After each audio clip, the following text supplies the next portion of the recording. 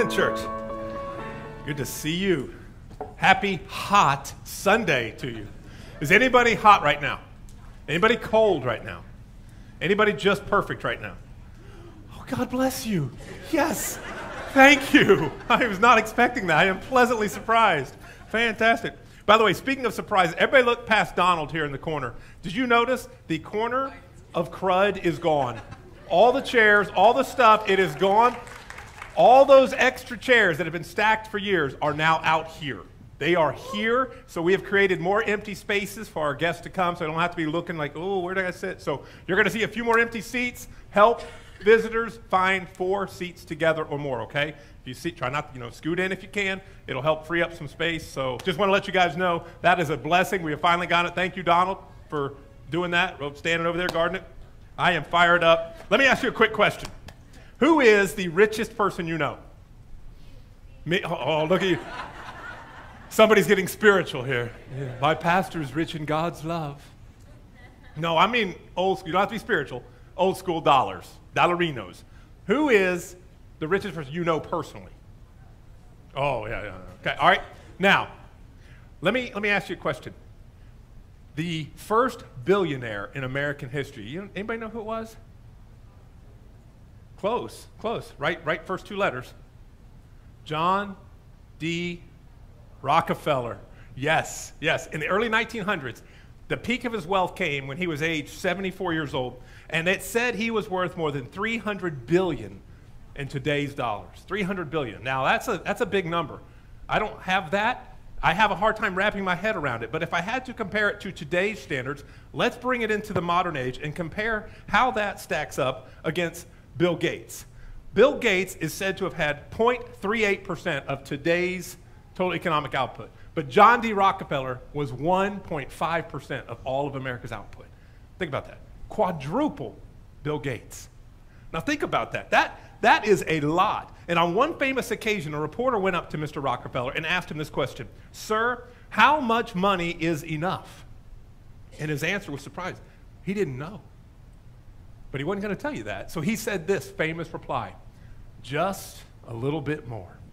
How much money is enough?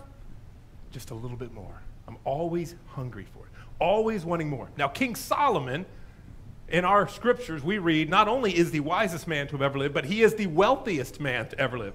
How much do you think he had? Most experts and scholars, when they go back and they look and they do all the numbers and they think about his vast reserves of wealth, put his wealth between, pause for effect, $2 and $3 trillion.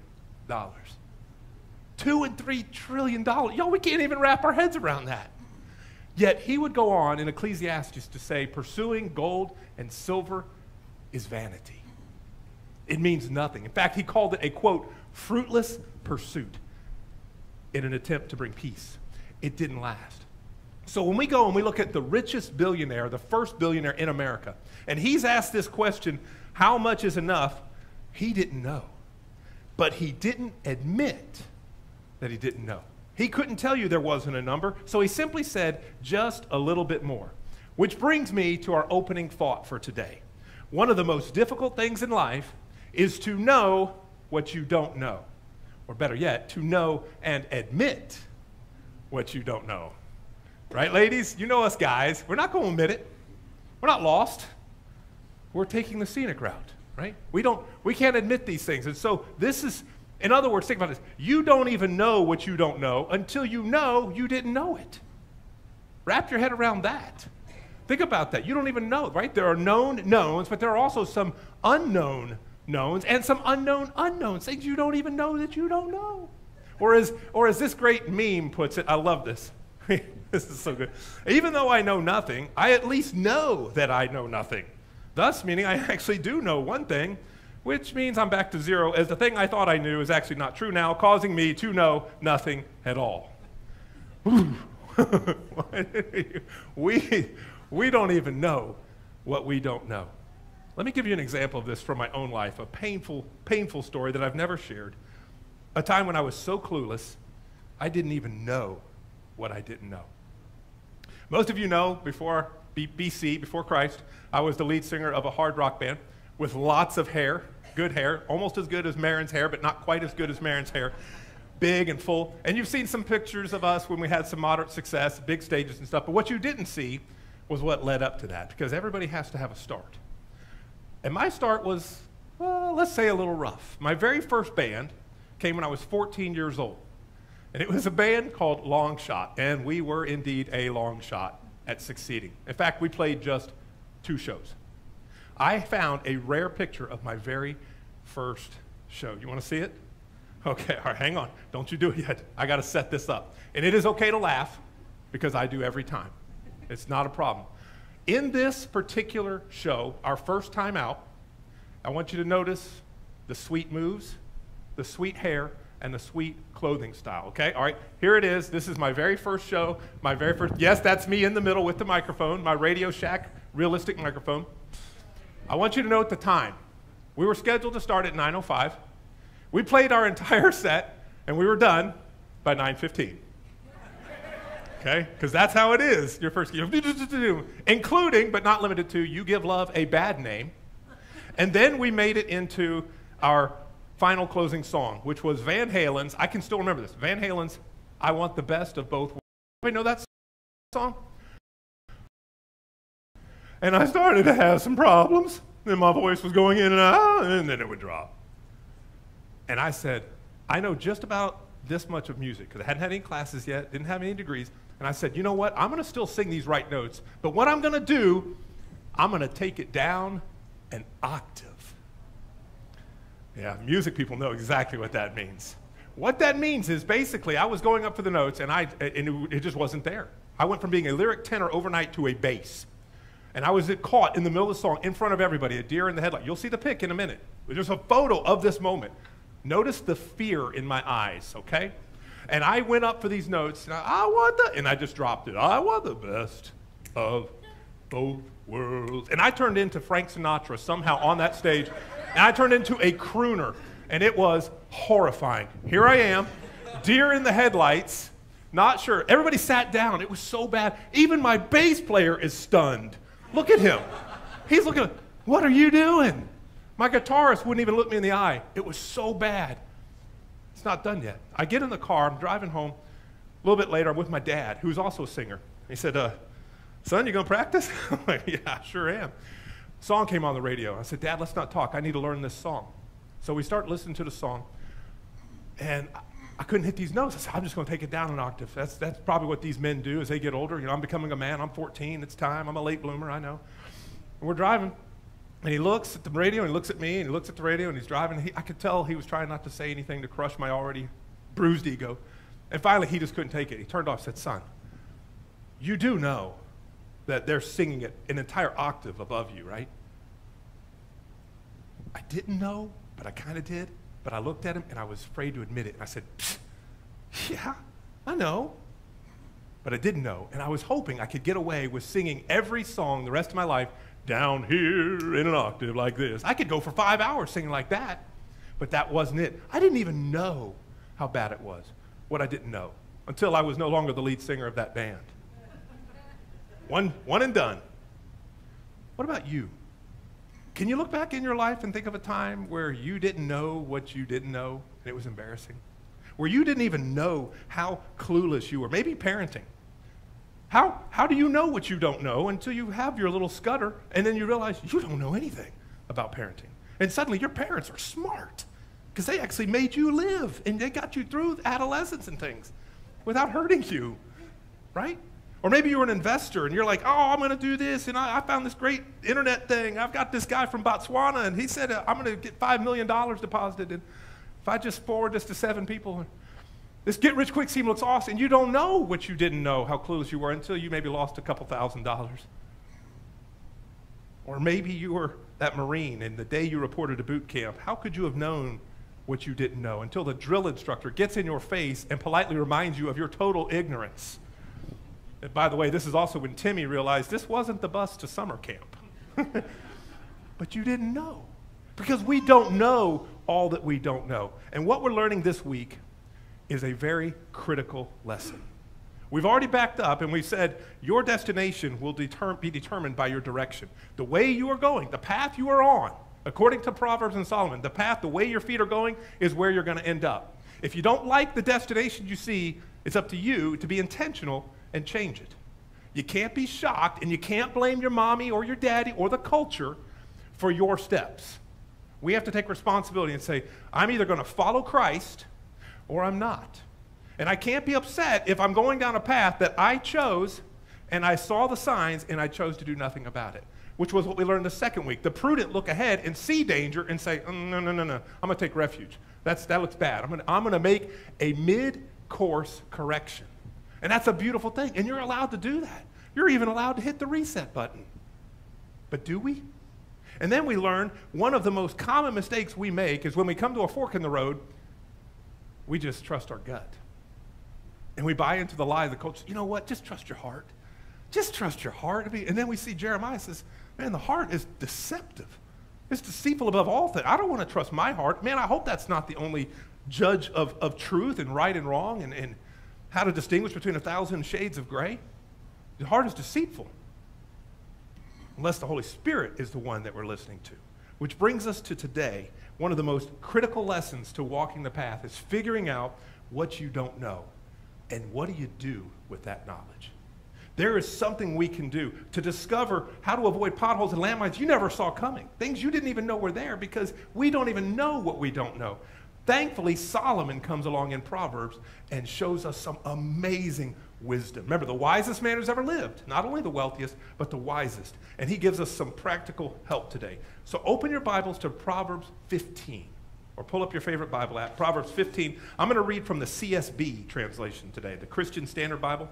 And while you pull that up, let me welcome our online campus. If you're a first-time guest, a special welcome to you. Thank you for joining us. We pray God's word will speak to you today as well. Proverbs chapter 15, and we're going to look at verse 20, 21, and 22 to begin with. Follow along, and it says this. A wise son brings joy to his father, but a foolish man despises his mother. Foolishness brings joy to the one without sense, but a person with understanding walks a straight path. Plans fail when there is no counsel, but with many advisors, they succeed. Wow. So how can you know what you don't know? It's right there. Did you catch it, that last part? You seek advice from advisors. But specifically, you seek advice from godly advisors, the right advisors. Not just anyone will do. You think, oh, Pastor, that's pretty straightforward, right? Don't we know that? Can we just go home? Can we just get the barbecue going? Because it's not just about knowing it. It's about doing it. And I think there's a mild difference between what we know is the right thing to do and actually doing it. For instance, there's an older married couple, and I love this couple. They're minding their own business. They're sitting on the front porch, and the wife looks over at the husband and says, Elmer, do you know what the two biggest problems are in this world today? And without missing a beat, Elmer says, sweetie, I don't know, and I don't care. And she lights up and says, yes, yes. How did you know that? He said, sweetie, I said, I don't know, and I don't care. She said, you nailed it again.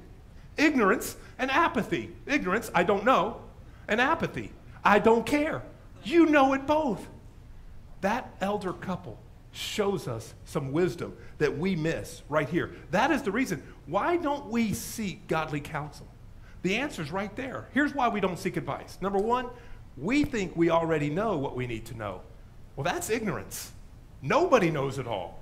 And nobody likes to be around someone who thinks they're a know-it-all. Anybody know anybody like that? Yeah, they're called teenagers. What? Oh, did I say that? Okay. I'm just kidding. I'm just kidding. Step number two, why we don't seek advice, it's too much work to figure out how to get the right advice. That takes effort. Well, that's called apathy and laziness. The Bible actually calls it slothfulness. I love that because I picture the sloth just moving in slow motion, you know, slothfulness. There's one other reason why we don't seek godly counsel more often. If we're honest, it feels better to have people think we know what we're doing.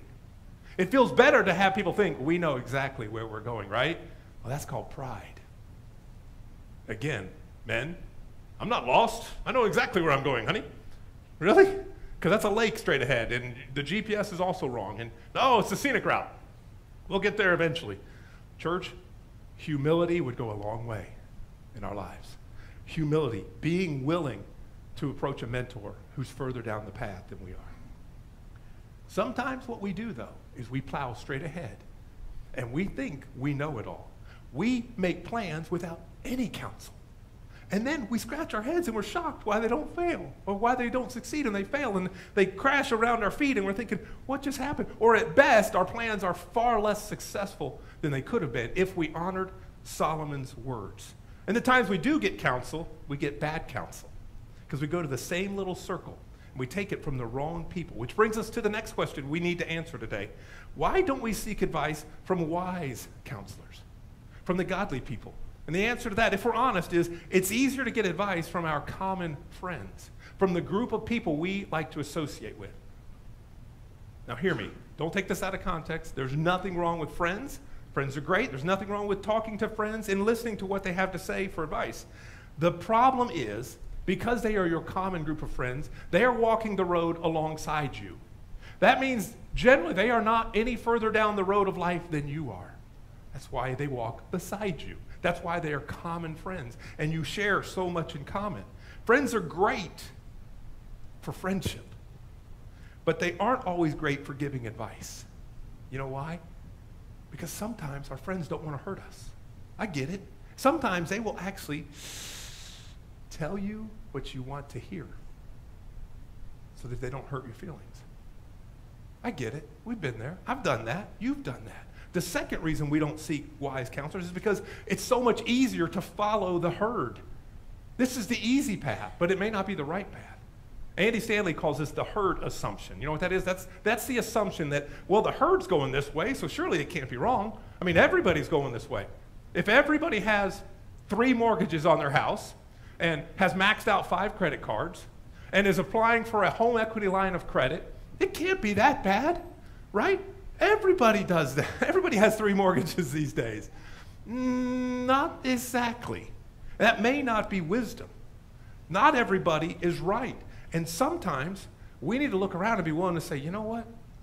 Even though the whole wide road, this broad road is leading someplace, maybe I should check in with somebody who's actually been to the end of this road.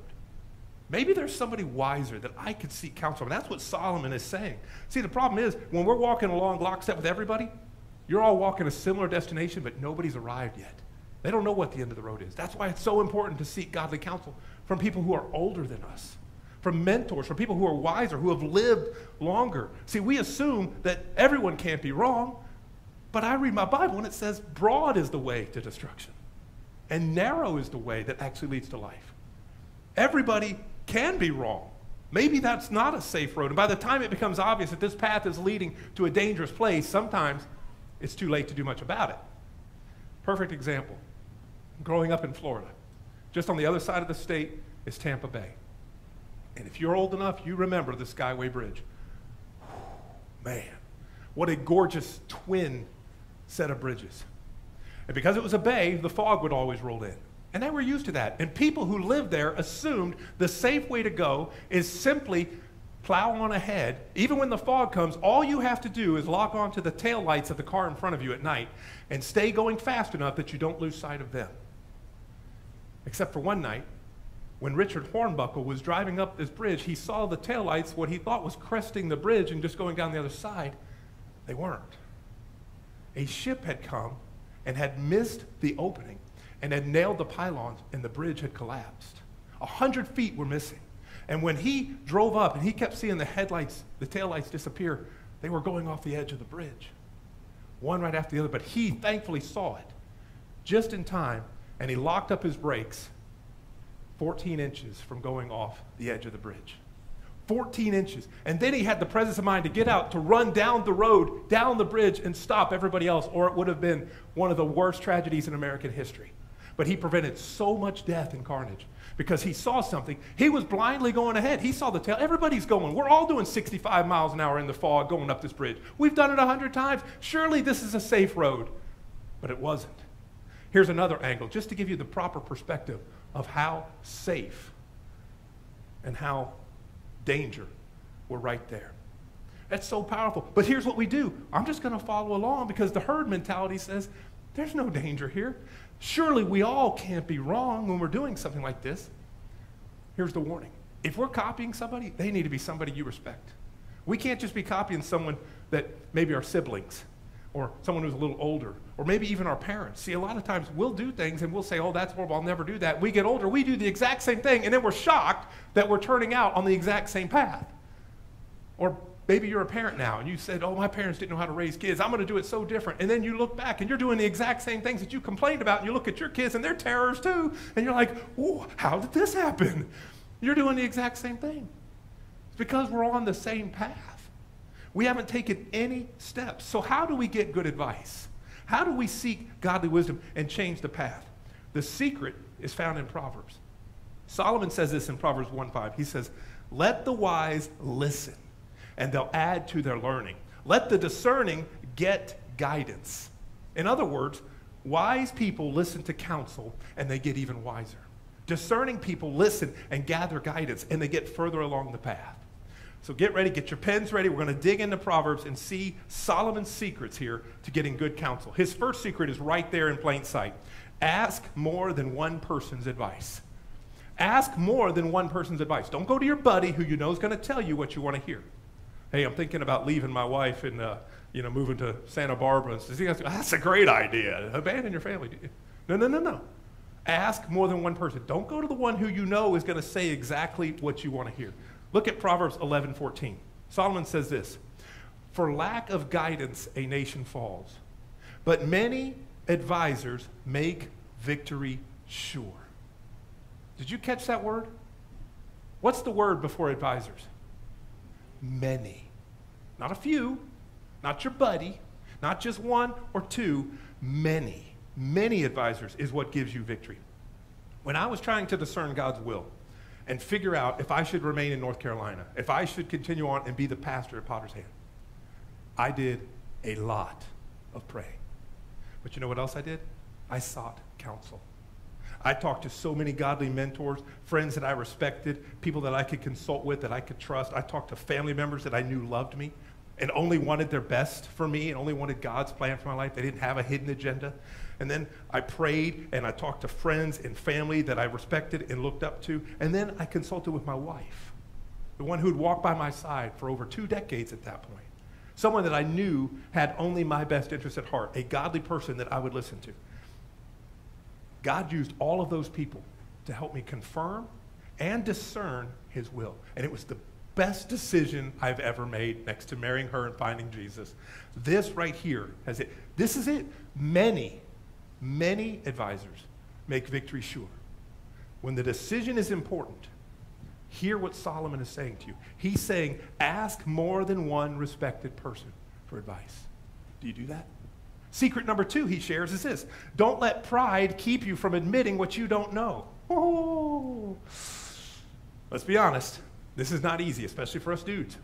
Pride is probably one of the number 1 enemies of walking a godly path. Did you know that? Pride is such a powerful enemy. Look at Proverbs 13:10 with me. He says this, pride only breeds quarrels, but wisdom is found in those who take advice. Did you catch that? There's a word in there that's very, very active. Wisdom is found in those who what advice? Take. They grab it. They don't just hear it, they grab it, they absorb it, they run with it. Think about that. Wise people are open to the fact that they don't know everything. They don't know everything there is to know, and they're quick to go to people who know more and swallow their pride. It is humility there. Solomon then addresses it again in Proverbs 12. He says this, he says, the way of a fool seems right to him, but a wise man listens to advice. Did you catch that? You see what he's saying? The way. That's another word for saying the path of a fool seems right to him. All right, so what does this look like in Realville? Yeah, y'all know I love to break it down and get practical. What does this look like in you and I in our modern day world walking? Here it is. A friend comes up to us and says, listen, I've been watching you. I'm a little worried about the direction that I see you heading. I'm just a little concerned. I wanted to talk to you about it. A fool responds this way. What are you talking about? I'm fine. Nothing to see here. Move on.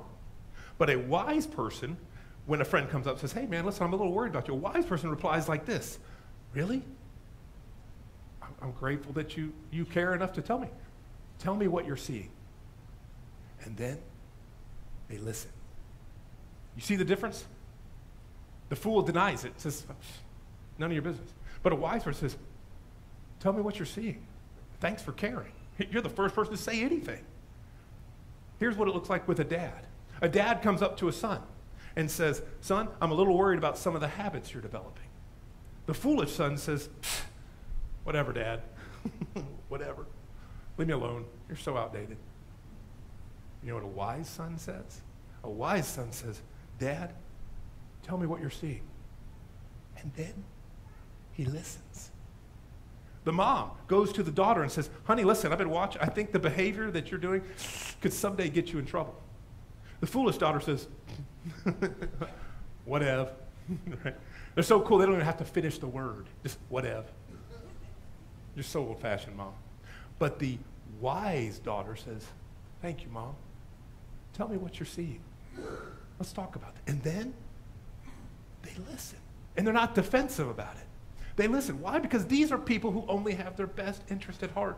Think how much pain would have been skipped if we actually listened to people who care, godly people who are down the path further. A supervisor, let's bring this into the work world. A supervisor comes up and says, listen, I know this is none of my business, but can I give you some advice? The foolish employee says, no. And you're right, it is none of your business. You know what the wise employee says? Absolutely, you can give me some advice. Man, I'll take counsel and advice from anywhere I can get it. What do you got? And then he listens. He can always file it in chapter 13 over here in the little round bin called trash. But there just might be some nuggets of wisdom, because if he's your supervisor, he's probably further down the road than you are, which leads us to secret number 3 from Solomon. Take counsel from those who have been where you want to be. Those who are further down the road. Think about this. I think we look around and we wonder why our plans fail so often.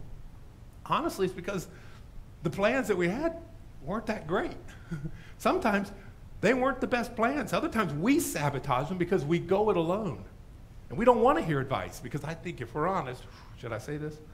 If we're honest, we're not going to want the counsel we get, because we've already made up our mind to go this way. And we know if we counsel with somebody who's a little older, a little wiser, they say, that's a bad road. I've already made up my mind. I don't really want to hear your counsel. See, some of you are nodding because you know you've been there, or you've got a family member who you've watched walk down a bad path. You think, how can they not see this? Well, they weren't open to listening to godly counsel. This is what we're called to do. We're supposed to actually listen to what it says. Proverbs 15:22, plans fail for lack of counsel, but with many advisors, your plans succeed. Your life and my life are on paths. The path will either lead us toward where you really want to go, or it's going to lead you away from where you want to go. So I got to ask, how's your path? Spiritually, relationally, professionally, financially. Every one of us are on a path. Do you like where it's going? If not, God offers midlife course corrections, and they're free. But it takes one thing: intentionality. We have to be willing to make our life come in line with God's word. And that is not popular. That is not what you're going to hear in most modern pulpits. God's word is the source of wisdom. The wise man and the wise woman seek counsel from God's word. They seek counsel from wise people, and they listen to it, and they heed it, and they walk a path that leads where they actually want to go. Not the path they're on because, I'm a victim. No. You're free. God has broken those chains. You have the intentionality. You can do what God is calling you to do. The question is, are you willing to step off that path? How different would your life be like if you had changed just a few steps? Let me ask you this. Imagine for a minute what your life would be like if you had developed a habit early on, instead of being impulsive, or instead of being on the other extreme, indecisive, and seeking wisdom from a mentor. Seeking wisdom from somebody who's godly. Seeking someone who maybe have silver hair. Somebody who may have no hair. Somebody who's been down the road farther than you. How much different would your life be if you approached them in humility and asked for godly counsel? Parents, what could we learn, and what heartaches could we save ourselves and save our children if we counseled with other seasoned parents who are a little further down the path than we were? Think of the pain we could save ourselves. See, Proverbs says the prudent look ahead. They see the danger, and they make plans to avoid it. It's not rocket science. It's actually pretty simple. Students, imagine how much better you're prepared you would be to enter the workforce if you, from time to time, linked up with a mentor or someone older, or someone who you admire, and asked them for advice. How do I study God's word and pour wisdom into my path? How do I approach homework? What classes should I take? Should I go to trade school? What university do you recommend? Imagine how much more fluff we could cut out if we did that. Employees, imagine the steps we could save if we sought advice from our supervisor, from godly people who were further down in the field, further down the path, and we asked for guidance. It wouldn't be that hard. None of Solomon's steps are hard. They just take that one word I said, intentionality. And Solomon is coming through this, and he's broken it down. He said, these are the 3 steps to success in living a godly life. So my question is this: what will you do with this advice today? Because that'll reveal how wise we are.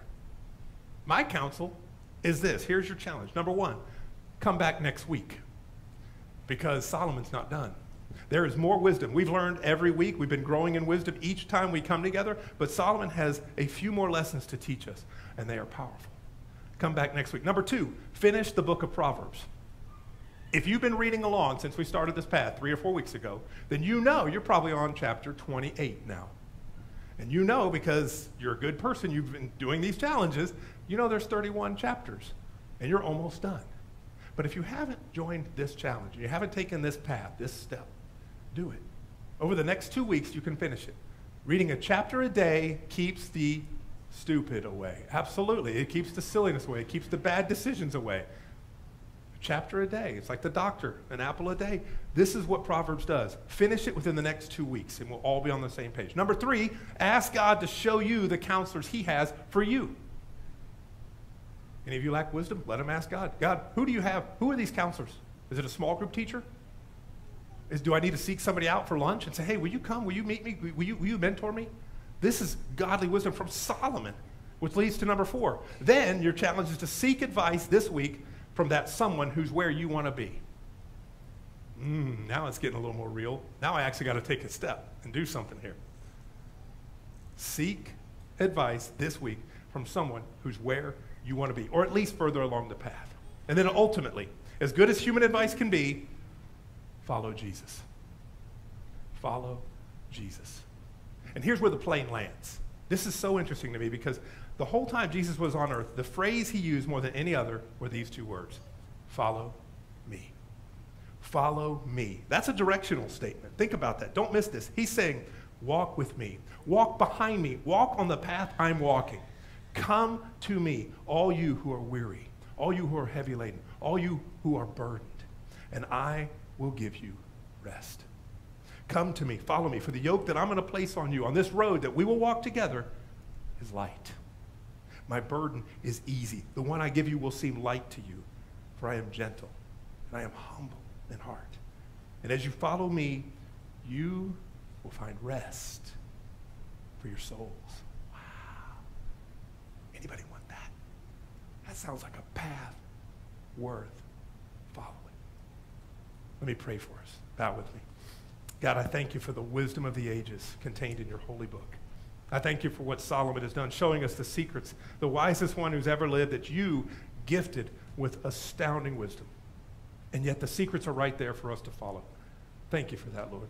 Lord, would you help us to move from intentionality and thinking and dreaming to actually taking steps and following you, to getting off a path that we know is bad, a path that may be leading to sin, or a path that's just holding us back. Lord, give us that holy unction to say, enough, no more this day. And Lord, help us to get on your path. Show us what it is. Lord, light it up in the spiritual realm so we cannot miss it. And Lord, we go a step further. We ask that you would surround us with godly people. Give us wisdom. Give us godly counselors. Give us mentors. Show us who it is that you want us to seek advice from as we grow deeper in the faith, as we study your word. Lord Jesus, we want to be more like you. Show us the path to walk. May we be faithful to follow you now. In Jesus' name, amen.